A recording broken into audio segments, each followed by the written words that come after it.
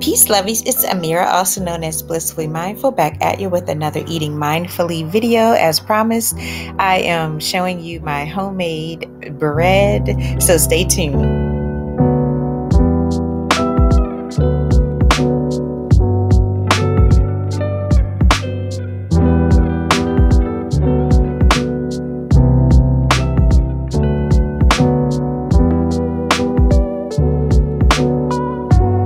Hey Lovies, how have you all been? I had to come pop back in here and show you how I make my bread, and I just wanted to chit chat really because I haven't really been in here chit chatting much lately, so I figured why not do that and show you my recipe at the same time. So that's what I'm doing.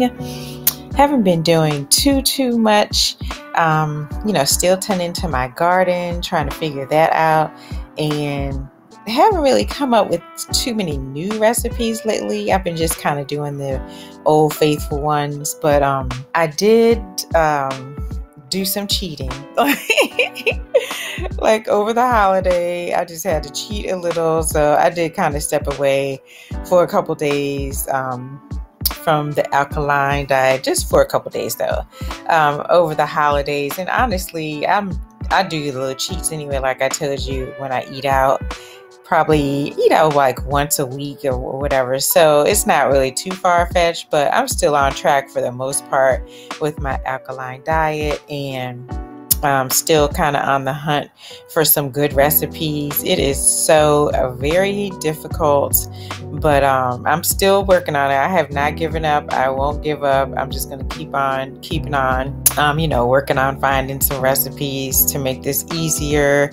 At this point, honestly, I'm just kind of getting used to the lifestyle, and just, I don't know, I guess I'm coming into alignment with it and less resistance than before, and just kind of accepting that it is what it is, and that the limitation and choices are what they are, and I just kind of deal with it and just kind of work with what I have. And I have kind of accumulated like a list of favorite like dishes that I kind of like to use, so I've been kind of just sticking with that and getting into more of a routine with that. We definitely do lots of smoothies, and it's just a lot of prep work all the time, a lot of cooking, lots and lots of whole foods, fresh produce is pretty much the primary diet, lots of fruit as well. I do, like I said, as always, still kind of itching for some salty snacks, and I do a lot of that with my bread loaf that I make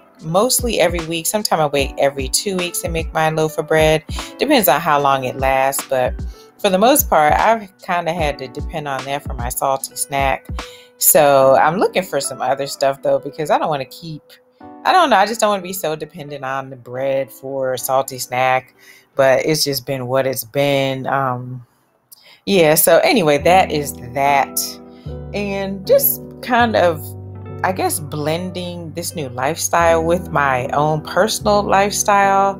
I guess that's been kind of difficult, just because most people around me are not alkaline. So it does make it kind of difficult just surviving out here, on this alkaline diet, because most people just aren't.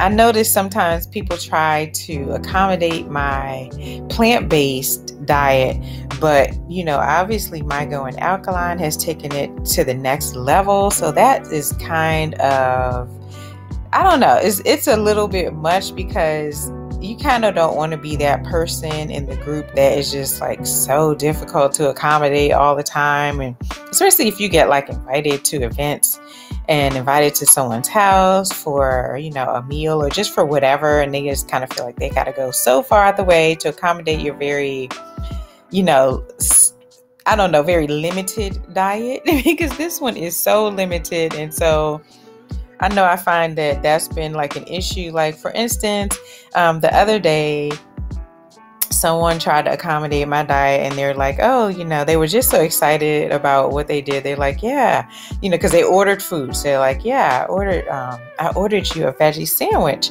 And so I'm like, oh, okay. I didn't really get my hopes up too much because people do that all the time, but usually they don't do it correctly. So this time was no different.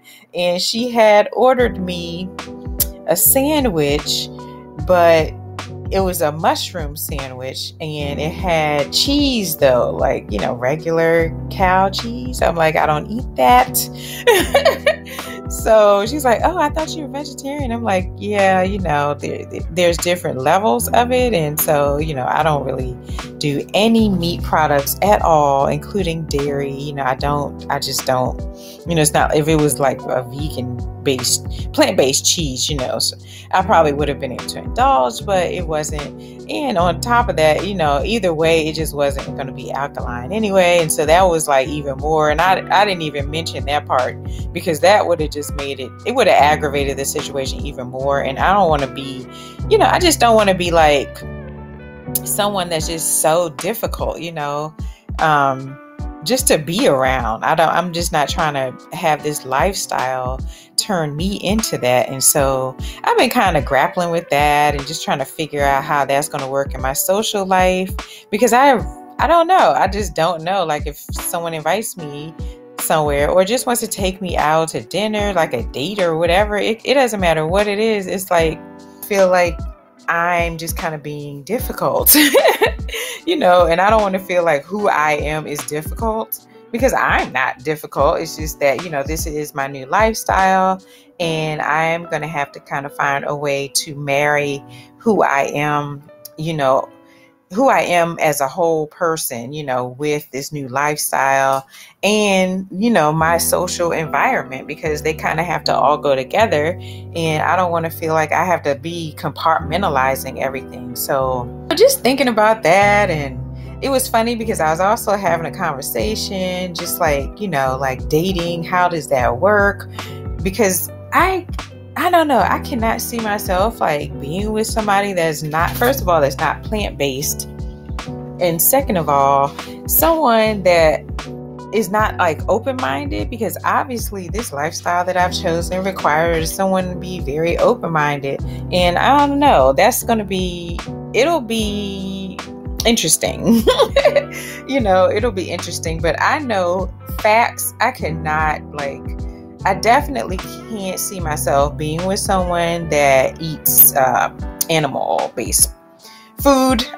Absolutely, that's just like absolute. Like, I cannot do that. I know that much.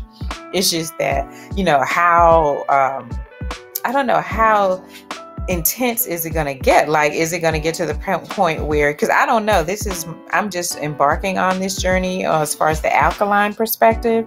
So I don't know, am I going to get that picky where like, I only can see myself being with someone who's plant-based, but then am I going to be like, and, they need to be alkaline too, because, or at least fruitarian or something like that, like, I just cannot see myself with someone that just can't commit to this all the way and like really commit to their health and their life and their, and their livelihood. And I don't know, I don't want to be like that picky.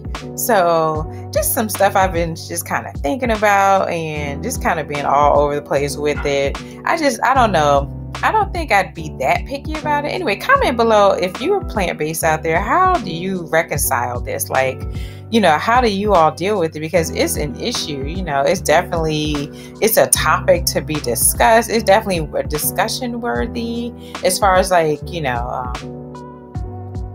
dating and, I don't know, just coexisting. I mean, I'm sure there's people out there that cohabitate, that are married and, or at whatever the status of your relationship is, that, maybe one eats animal-based products, one eats only plant-based. Like, how do you reconcile that? just for yourself. I just know for me, I definitely can't do like the mixture of the animal based, and my plant based lifestyle, because it's, for me, this is like an entire lifestyle. It's not just that, oh, I just eat this and that's it. It's literally my entire lifestyle. So it's something that I definitely think about often, and kind of comes up sometime for me. And, this also comes up, like, especially around the holidays where, I get invited to come to places or not get invited. And I don't know. And then I'm like, after a while, will people stop inviting me because I'm just so difficult to accommodate?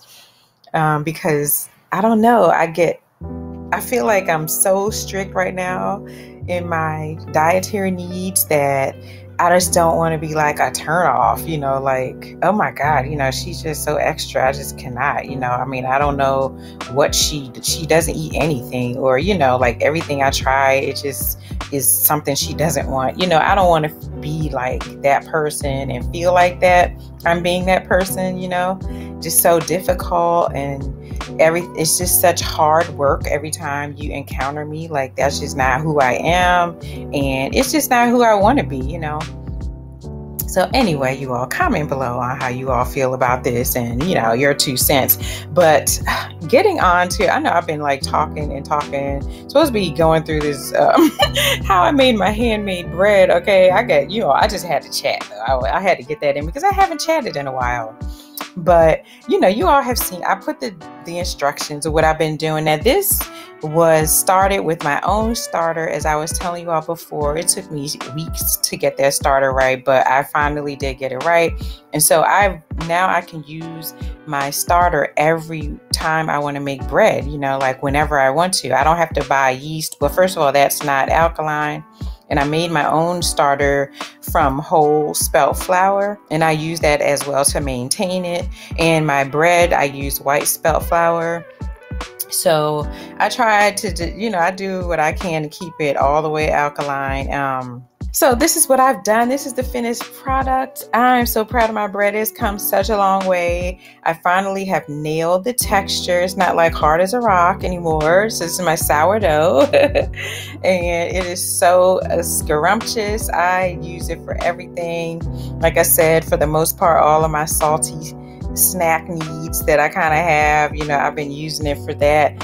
And I use it to make like different kind of sandwiches, avocado toast, which I'm going to share on here, because honestly, usually when I first make the bread, I do go ahead and make some avocado toast, because normally I kind of have a schedule with this thing now. So usually when I finish my loaf, it's around breakfast time. So I usually use it for some avocado toast, because by the time I finish baking it, it's about that time. I'm hungry, it smells good, and I'm just thinking about, okay, I want some avocado toast.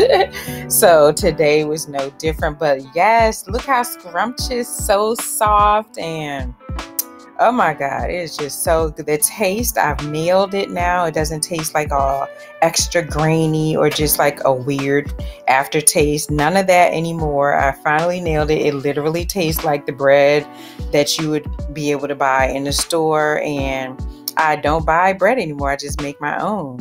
And that's why I came back to do this video, because I wanted to show you all how much it's improved since I think I showed you all before, and it was so hard then. I had a long way to go, but quickly learn how to do this. And I do this same process every time, and I get the same good results every time. So I hope you all, if you're interested in making your own homemade bread, do not be intimidated. It is very intimidating at first, but if I can do it, I know you can, because this was hard. And I did waste a lot of bags of flour. Okay, I don't know how many 5-pound bags of flour I wasted before I finally got to this stage of being able to make this bread the way I can make it now. But it was worth it, because in the end, I still feel like I will save money, moving forward. I won't be buying all those loaves of bread, and I can kind of, expand my horizons and try some different types of bread. I have my starter, so I'm good to go. I can kind of make whatever I want. So yeah, this is just the beginning. I plan to learn how to make different types of bread. You know, I definitely got to perfect my pizza dough because I do make pizza, and I need to perfect that though because it's not quite there. I think I was a little impatient last time I made a go of it. So I have to do that moving forward. Just be more patient with myself with it. But I think I'm probably going to be able to nail it next time. It wasn't too bad last time I made it, but it could use a lot of improvement. So there it is. Made some avocado toast. Yummy. It was so delicious. I mean, oh my gosh. I just needed a quick snack. So there it is. I hope you all enjoyed this video. I will be continuing to do my alkaline recipes. So continue to join me. Live well, eat well. Stay healthy, eat to live. Food is medicine. I got you. I love you all bunches and bunches and bunches. Hit that subscribe button if you have not already done so. Turn on your post notifications so you know what I post. And give this video a big thumbs up if you enjoyed it. I will see you all next time. Sunflower smooches, peace and love. Mwah.